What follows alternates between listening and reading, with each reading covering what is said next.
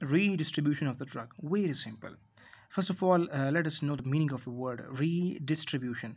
Re means once again, distribution is its same, simple, distribution. If the distribution is done once again, this is called as redistribution, or one can also say it like that. If distribution is repeated, so this is called as redistribution. So what is actually in the pharmacology? Simple. When a drug is given, that is, suppose the drug is lipophilic drug.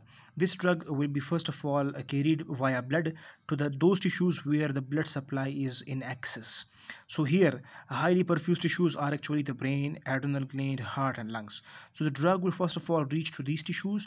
When in these tissues, when the drug is actually again saturated, so from here the drug will again start moving towards the high affinity tissues. So now what is happening here? By again movement is done, again distribution is done. So what is happening here? The drug is first of all reaching the highly perfused areas. Then from these areas it is distributing towards the high affinity tissues. Like suppose we are given with the lipophilic drugs. So this lipophilic drugs are actually, these are actually supposed to first of all reach the brain, adrenal glands, and heart and lungs. Then from here those lipophilic drugs will reach the areas where lipophilicity is actually in excess. It means actually a kind of maximum.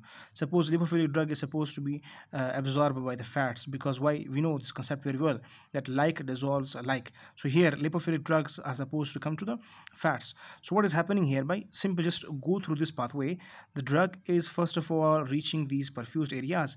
They are actually distributed to these areas. First of all, drugs are distributed to these areas. Then from here the drugs are distributed to some other areas. So this is called what?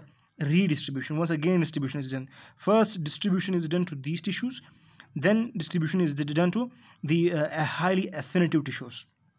Got? So this is called as redistribution, when a drug is getting redistribution. Once again distribution. I hope you got and the concept is clear now. Thank you for watching.